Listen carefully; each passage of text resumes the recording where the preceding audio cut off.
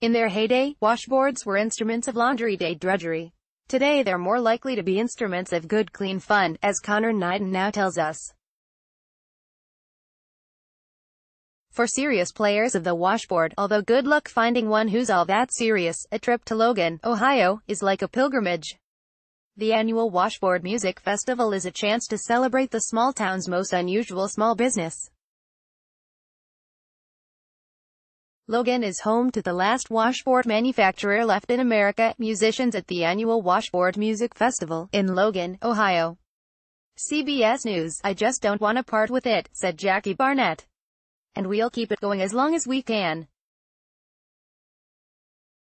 We just want to keep it alive for the history. I have all of the old machinery." Barnett has always had a thing for old machinery and old traditions.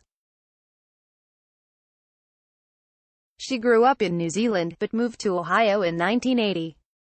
She was working as a seamstress when she got a call about a business opportunity that might be right up her alley.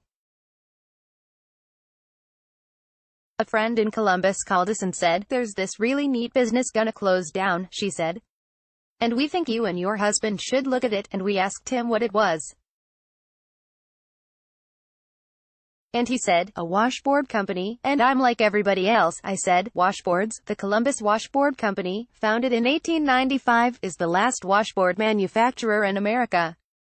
CBS News, the Columbus Washboard Company was founded in 1895.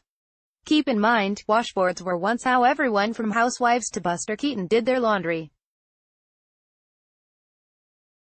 At its peak, the company was shipping over 1 million units a year. They were selling washboards all over the country, Barnett said.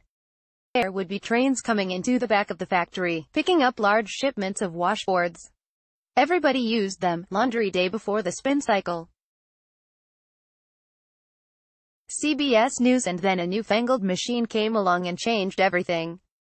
The electric washing machine made scrubbing clothes on a piece of corrugated metal over a pail of water seem like far too much work. So, one by one, American washboard factories went out of business. Barnett couldn't resist the opportunity to buy the last one left. But after she took over the business in 1999 and moved it to Logan, she started noticing that some of her washboard customers had no interest in washing. Knighton asked, "Do you have any idea what percentage are being purchased for musical use?" "We believe about 40%, Barnett replied. The washboard as a musical instrument is believed to have originated on southern plantations, when slaves would make music with whatever tools were available. By the 1930s, the washboard had found its way into mainstream musical acts, like the Washboard Rhythm Kings, Tiger Rag, 1932. By history of rock music, most powerful rock songs on YouTube at its core, it's just metal and wood, typically played with thimbles to avoid hurting your fingers. And it's harder than it looks.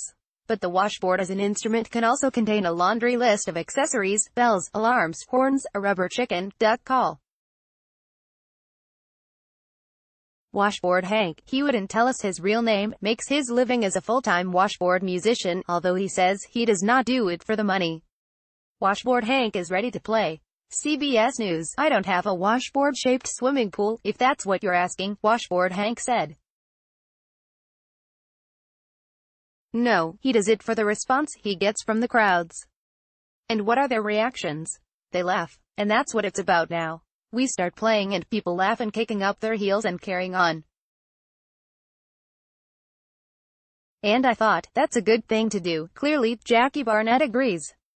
She now makes boards with stainless steel, to stand up to more rigorous playing. But she still makes washboards for washing, sometimes for soldiers overseas. Members of the armed forces overseas who may be far from a washing machine are provided with washboards. CBS News, "They weren't parked in downtown Baghdad beside the laundromat," Barnett said. "So, we sent them everything that they need, including instructions on how to use a washboard, all at no charge to the soldiers. It's all done with donations." The company also gives popular tours, a chance for visitors to see what life was like before spin cycle. "You know, who knows? One of these days, we might have to use them again, and I'll know how," laughed Barnett. Yes, she is prepared for the washboard apocalypse, should that day ever come. Logan, Ohio, will be the town you'll want to head to. Just don't forget to pack your spoons and your thimbles. And ready to play the washboard. CBS News for more info. Story produced by Young Kim.